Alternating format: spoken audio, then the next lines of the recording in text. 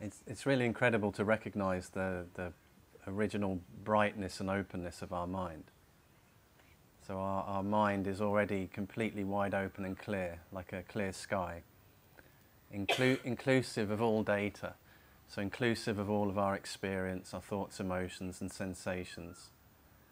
And we see everything clearly already. We don't need to effort for this brightness and this openness of mind to be the case. So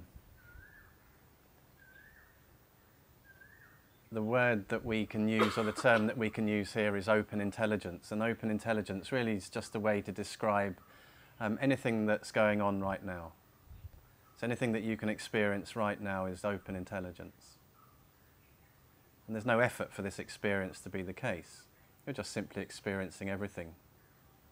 And the big shift for me in this training and this practice and this teaching was a life that was based on efforting and hard work and striving and struggling. And life really always seemed to be a struggle and a challenge and hard work. And even when things were going well and I was enjoying myself, there was still always something that needed to be done. There was always a sense of trying to maintain that happy state, or to try and work out why I'm happy and then hold on to those circumstances and keep them in place.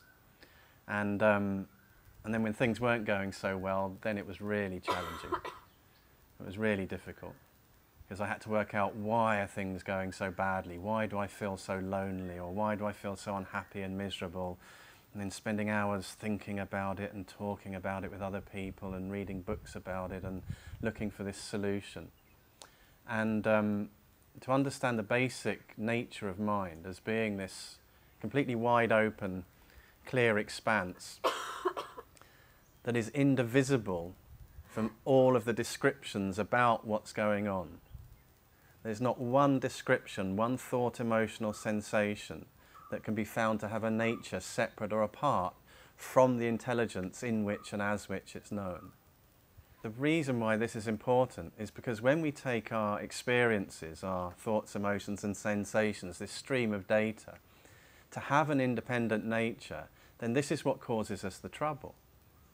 Because we think we have to work at things, we have to effort at things, we need to control and manipulate our experience to discover this sense of ease and well-being. And that's really what I thought for so long. And I spent all of my time and energy working out what needs to change, what needs to be different, what do I need to understand further, what's going to give me what I'm looking for. And I looked in all kinds of places for this sense of satisfaction and well-being and ease. The conventional places like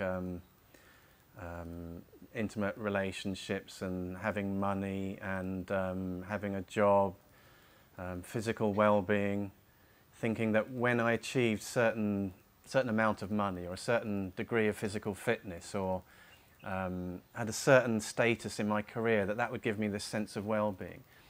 And although I might have achieved these things and felt this sort of sense of okayness, it never lasted. You know, there was no way to hold that in place. Like all of my other experiences, it was appearing spontaneously and then completely effortlessly self-releasing. Again, there was this effortless quality to life that just somehow always seemed to evade me. I always needed to seem to work more and more. And to be introduced to just a completely different approach to the way that I can use my mind.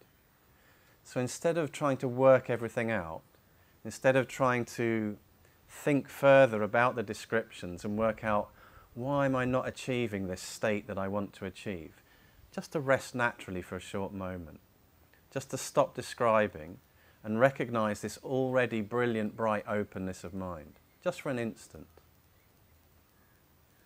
And as soon as I did that, there was this just sense of relief. It was like letting this really heavy load of all of my descriptions about everything, just letting it drop to the ground. And it was a huge surprise to me to recognize that I was actually okay. I was okay as I am. All of the stories I had about myself were simply more descriptions appearing within this vastness of mind. all of the ideas, all of the past history, all of the personality traits, all of the identification with the body. All of these were simply more of this dynamic energy pouring forth from this wide open expanse of mind. And until I recognised that each and every one of these was nothing other than this dynamic energy, then all of them were something that I needed to do something about. All of them were things that I needed to think about. And to see that now I had a different way of doing things, of approaching life. I could just relax for a short moment and allow everything to be as it is. And this effortless quality, this bright openness of mind that was already the basis of everything that I was experiencing, that had just gone unnoticed, naturally became more and more obvious. And practically what this meant was that I became smarter. Because instead of spending all of my time and energy and all of my intelligence trying to focus in on the descriptions and trying to make sense out of them, comparing them with other descriptions, other labels, other concepts, I was now allowing this bright brilliance of mind just to be as it was, just to see everything clearly. And this effortless way of being, this spontaneous existence that is actually the nature of reality, becomes more and more a lived experience. And in relationship, what that means is that instead of basing our relations on our descriptions about ourselves and other people, the relationship and the relating is based on this complete openness of perception that is the basis of everything. And we just tap into that one short moment at a time.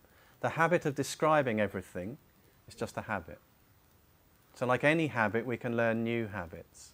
And you could say what we're learning here is the habit of open intelligence.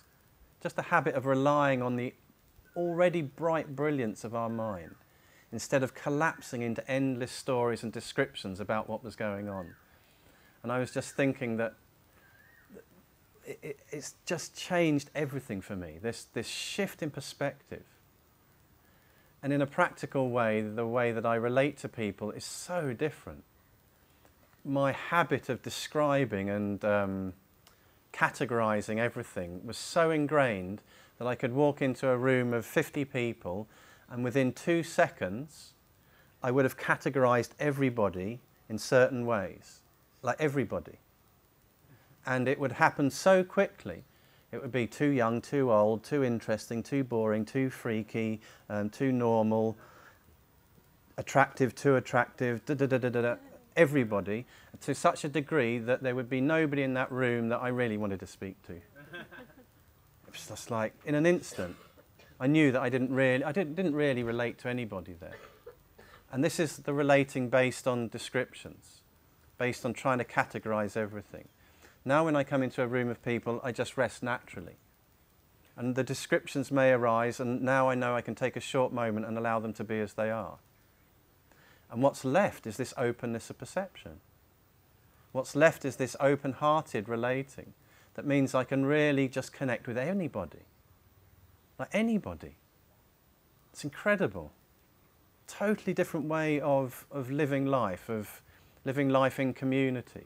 And when groups of people come together like this, something magical happens. When everybody's taking responsibility for allowing their descriptions just to flow on by, and instead relying on and relating from this openness of perception, our own bright intelligence, then relating, working in teams, getting things done is completely different. This effortless way of being, this spontaneous reality, this is where we are living from and as. Not these narrow, limited descriptions about who we are. And it is hilarious to see things like how much I believe the descriptions that I am my body. Like, this is who I am. Like, how ingrained that idea has become. So ingrained that anything that challenges that is like, really quite shocking. But actually, as we heard earlier, to see, well, what's my experience of my body? Every now and again, I'm aware of having a body. Every now and again, I think about it. Maybe when I feel something, or I stub my toe, or there's a gurgle in the stomach.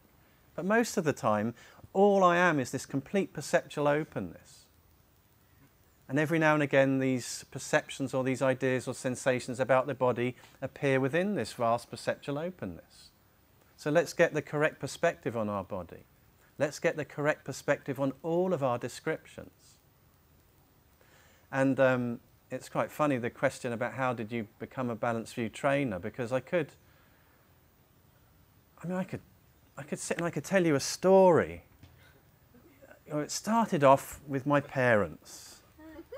And I could give you this incredible, I could go back obviously much further than that, but it's so funny to see, well, I could make up any story about how this happened. How did I become the way that I am, or what did I do what I'm doing? But actually it's been a completely effortless unfolding. And what I see is the more I rely on open intelligence and the more I train this up, using what's on offer here, then what I see is this spontaneous, effortless way of being is nothing other than an expression of great benefit. And this is actually the way that I'd always wanted to live. To live a life that was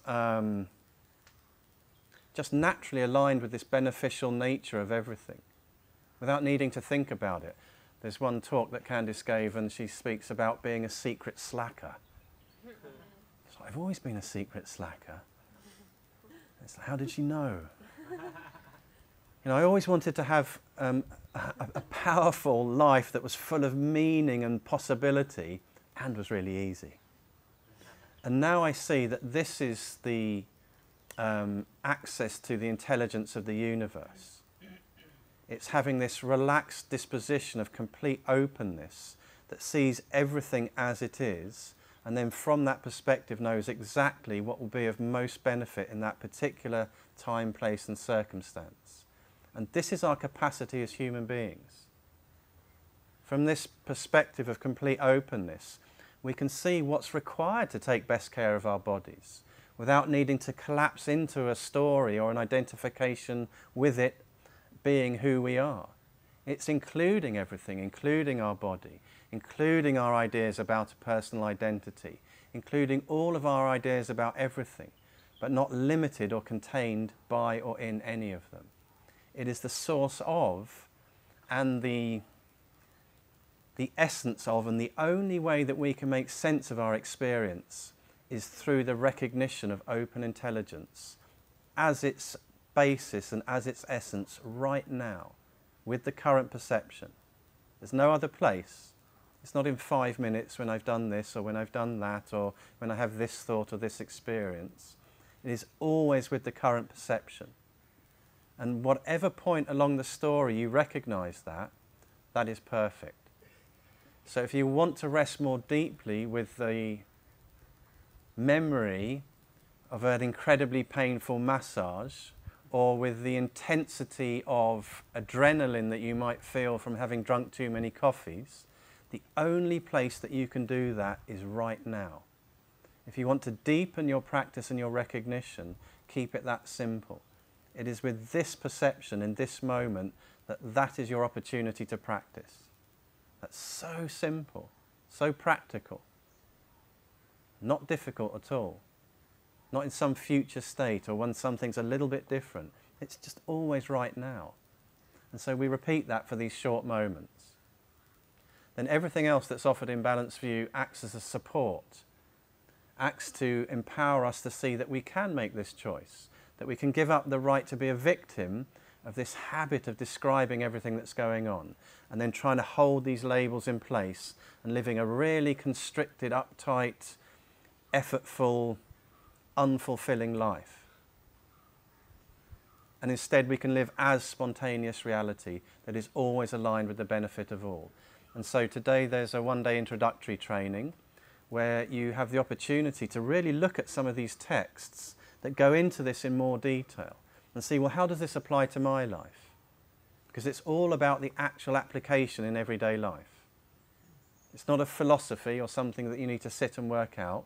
It's something to put into practice in these short moments and then to use all of the support that is available to empower that in everyday life, in all situations. Mind is the basis and the essence of everything that you experience. It always has been, it is right now, and it always will be. So to get to know that basis to get to know how to apply that in everyday life is what this is all about. And the results are incredible. If you want to live a carefree, powerful life where you do know what to do and what to say in each and every circumstance, then you're in the right place. So different from anything that I'd come across before. And I guess you could say that that's why I wanted to become a trainer, because I came across this and I had all kinds of ideas, but I knew that this was it. Because I could see it in my own experience and I could test it for these short moments and see whether it was always true or not.